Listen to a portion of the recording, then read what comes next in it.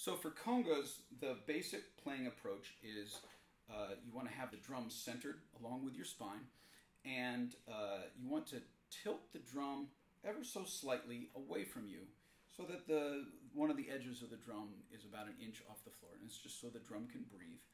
One of your feet, I'll see if I can get a good camera angle here. Yeah, there you go. One of your feet is going to go in front, and the other one is going to, I don't know if you can see this, but the instep of your shoe or your foot is going to go and kind of curve around the drum. That's kind of the reason that the drums get small at the bottom, is so that it can kind of fit into the instep of your shoe. But that's so that the drum doesn't try and escape from you. So, this is very graceful.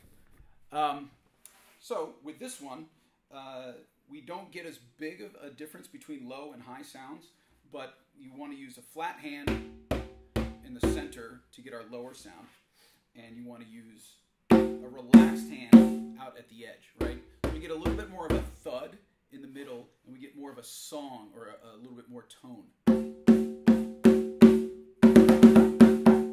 right? And I'm sitting to the side so you can see a little bit of the angle. If you don't do that,